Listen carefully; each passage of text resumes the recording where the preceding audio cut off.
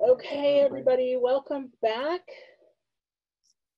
I do hope that you had a minute to breathe and do a little bit of self-care after that exciting, like the momentum around that discussion was fantastic. But remember to take care of yourselves too. We have more content. So we hate to wrap that part of the discussion, but there is so much awesome stuff to come that we don't want to miss. Let's get to it. We are here. This is rightly so many people's favorite part of the historically of the Agile Women in Agile conference, and it is one of my favorites as well. The Launching New Voices program, which we talked about a bit in the earlier segment, is a very concrete, very lovely, organized, structured way that we are supporting the entry of new speakers into the Agile community.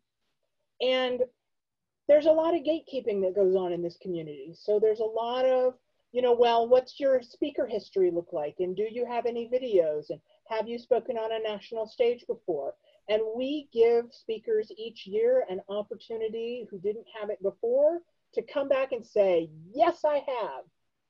Here it is. So I'm going to hand this off to Amelia, who has been the chair, but before I do that, quick reminder of our conference and organizational code of conduct. Remember that our code of conduct exists primarily to create safer and more inclusive spaces for us who normally cannot expect a feeling of safety or inclusion in the other big dominated tech conferences and other spaces that we participate in. We know we've got a lot of work to do, but this is our commitment to trying and to doing the work.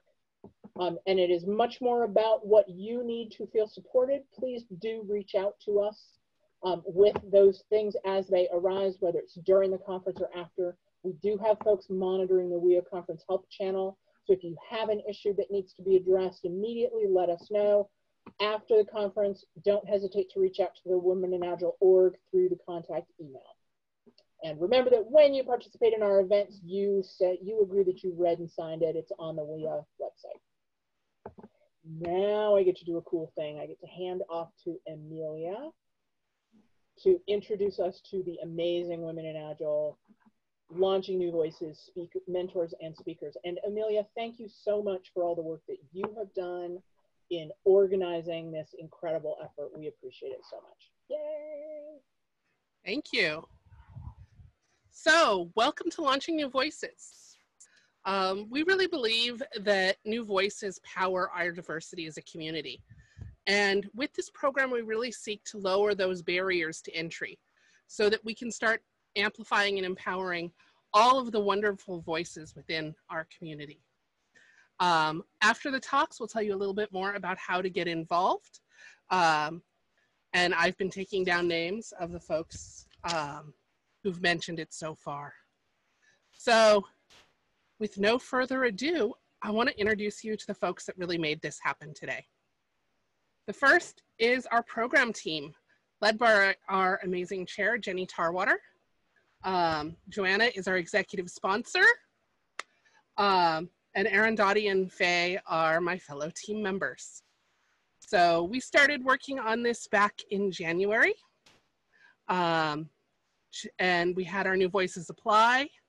And then we recruited 4 folks who have really been the power of helping these new voices today. And that's Paul, Erin, Carrie, and Allison, each of whom mentored one of our wonderful speakers. And from our program team, we have a wonderful woman who is one of the new voices that we had launched. Erin, Dottie, do you want to introduce our talks for today? Absolutely. Thank you so much, Amelia, and thank you so much to all of you here. This is just a remarkable community.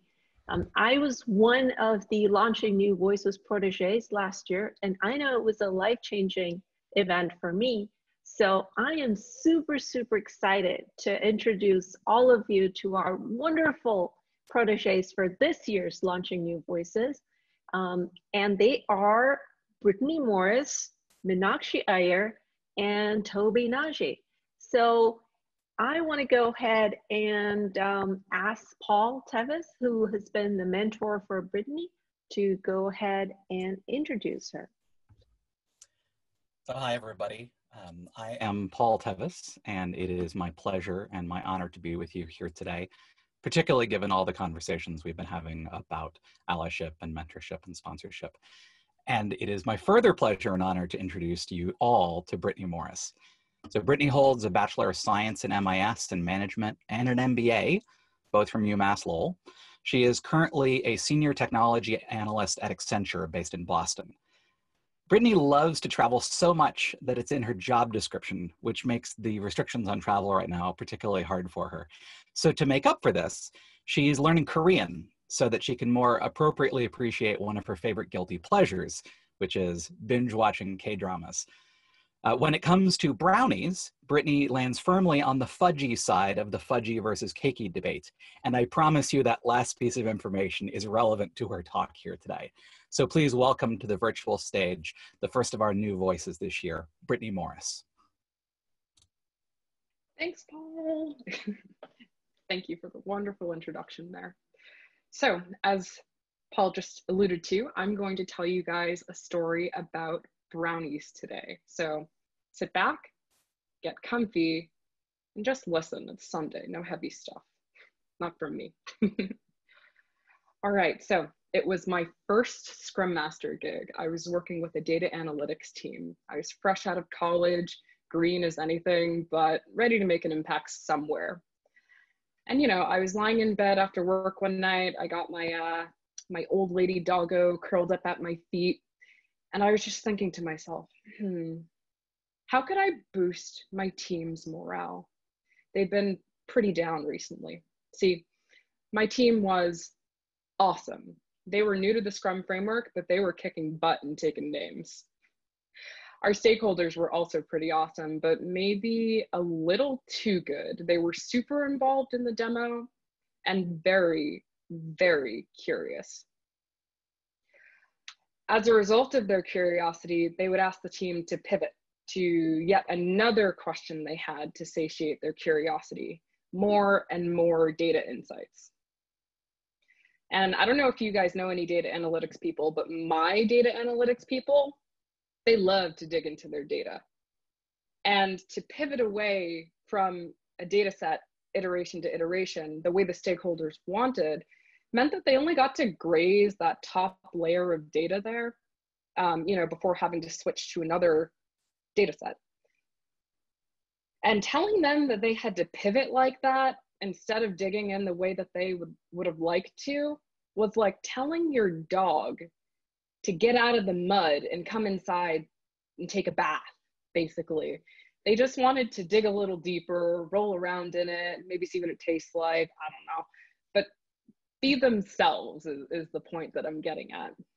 This is a job that they loved, but it had started to become unfulfilling, to the point where one of my team members came to me, not even during a retro, this was outside of a retro, and he said, Brittany, not slowing down, sprinting the way that we're sprinting, feels like finals week.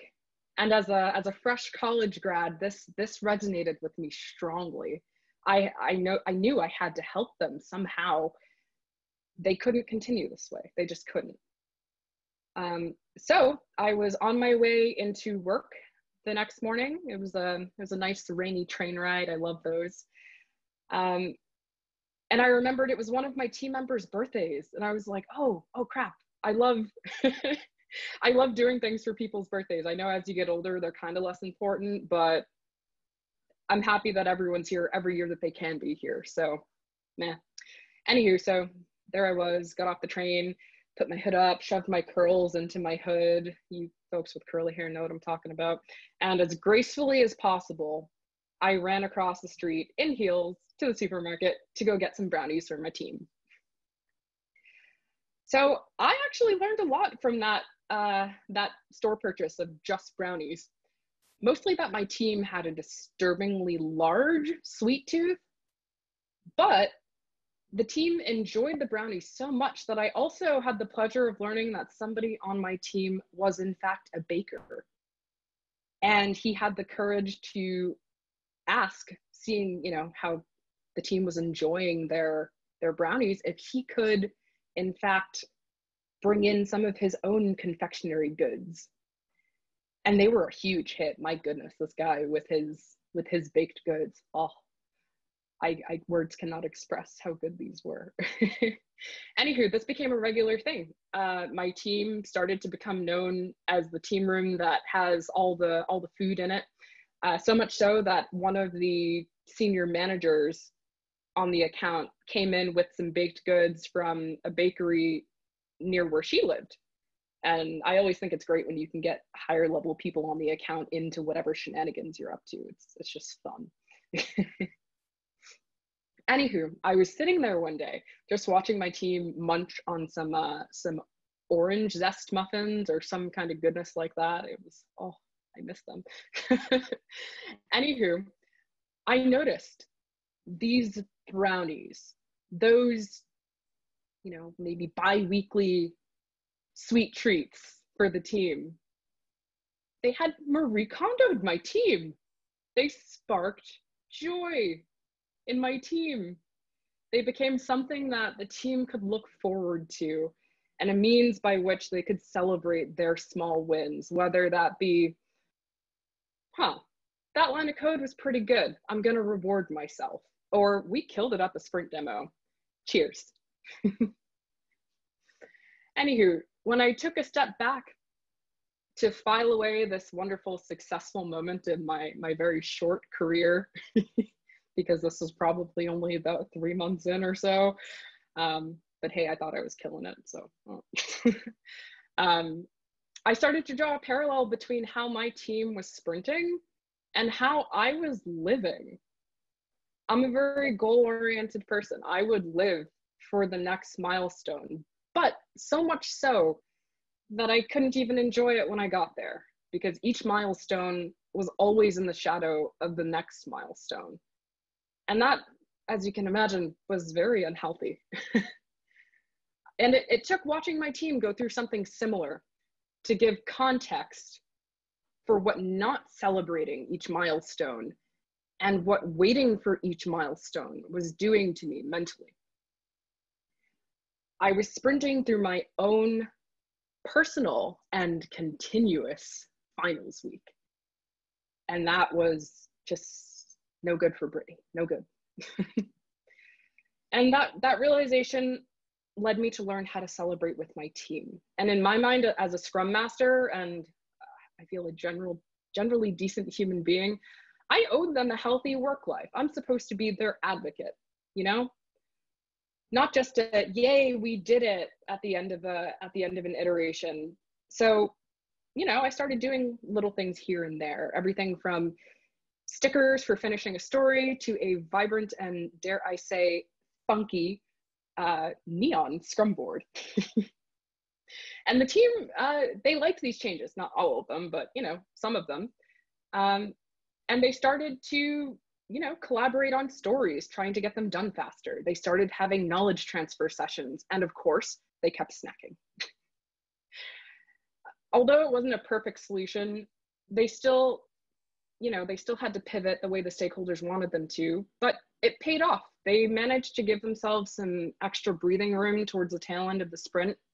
That's when the actual analysis took place.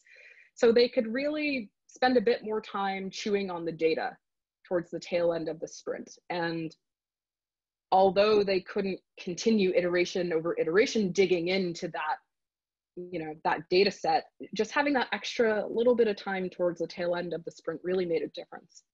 All of a sudden, work had become a bit more fulfilling for them. So never underestimate the impact that brownies can have on your team. I am firmly convinced that if they were cakey brownies, it never would have worked. And yeah, I hope you enjoyed my story. I encourage you guys to try to do the same thing, maybe in different ways, you know, make it special, unique to your team and unique to you. And I'll leave you with 3 things. How can your teams sprint healthily, iteration to iteration? How can you sprint healthily through life, milestone to milestone? And in doing so, how can you and your team grow between the gaps, and learn between impacts. Thanks. Thank you so much, Brittany. Thank you, Brittany. That was amazing.